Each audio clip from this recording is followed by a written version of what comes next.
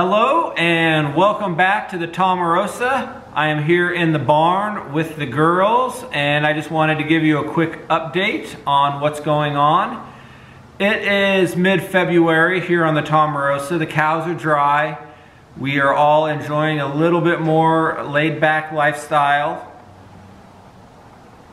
The cows are just enjoying hanging out in the depths of winter, eagerly awaiting spring. We are eagerly awaiting spring as well.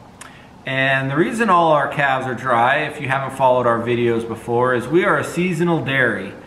So many dairies stagger their breeding and their calving dates so they have a constant supply of milk year-round, whereas we group them together so we have a couple months in late winter when the cows are all dry and nobody's milking.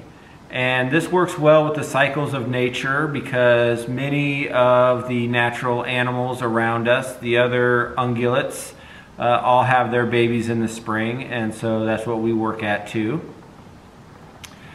But we breed in summertime to have a spring calving. Right now, the cows are set to calve starting in mid-May and extending into early June. Unfortunately, we have had some bad news lately on the seasonal dairy front. We had all our cows, our 4 cows, bred last summer, and 1 heifer bred last summer, and one of those cows was Buttercup. And this winter, here about a month and a half ago, we noticed her showing some heat signs, some signs that she wanted to get bred again. And it's not unheard of for cows to show signs of heat, even while they're pregnant. But we weren't sure, and 21 days later, which is a normal cycle for a cow, she had another period where she was showing some heat signs, and these were stronger. These were actually pretty evident signs. The first time was pretty subtle. The second time was like, yeah, we need to double check. So we did take a blood sample for pregnancy testing and we sent it in, and we got the unfortunate news that she is open, meaning she is not carrying a calf. If we were a year-round dairy, that necessarily wouldn't be a huge deal. We could rebreed her and she would calve when she would normally calve. But as a seasonal dairy, if we were to breed her now, she would be totally out of sync with the rest of the herd, and it wouldn't fit well into our seasonal dairy schedule. So, what does that mean for Buttercup? We love Buttercup, and many times farmers in this instance might choose alternative things, but we're going to keep Buttercup, and we feel that she deserves a second chance.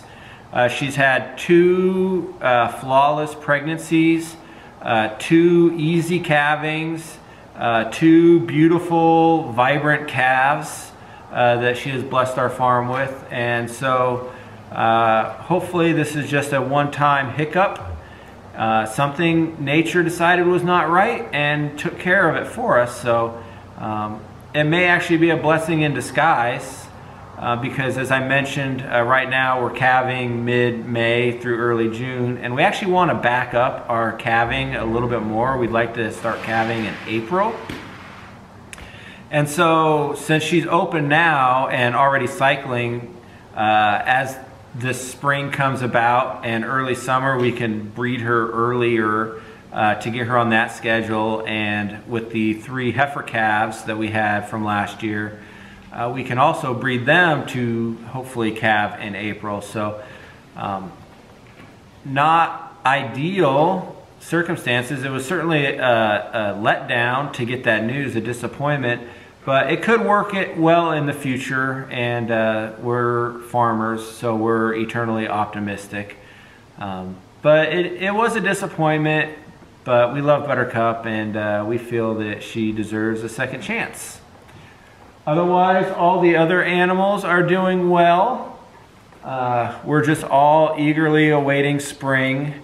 Us farmers recently hauled in some more hay because of the drought last year was horrible, and we've had to buy literally tons of hay, and it's been terrible. Us farmers, we're waiting on spring and being able to pasture, and the cows certainly want to graze again. Everything's covered in snow right now, but it is slowly starting to melt away, and anytime a little blade of grass emerges from the snow, even though it's all brown and dormant and dried out, the cows quickly take care of that. They are ready to graze. But you know, the drought last year was hard, but we're certainly looking forward to this year.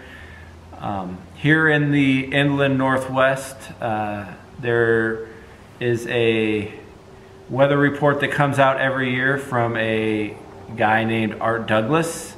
He has been at the Spokane Egg Expo every year since 1978, forecasting the year outlook, and he forecasted the drought last year. He is very good at his job, and he is very accurate, and so it was a relief to read in the newspaper that his forecast for 2022 is going to be a cool and wet spring, and possibly even a little bit cooler and wetter summer. So good for grass, good for grazing.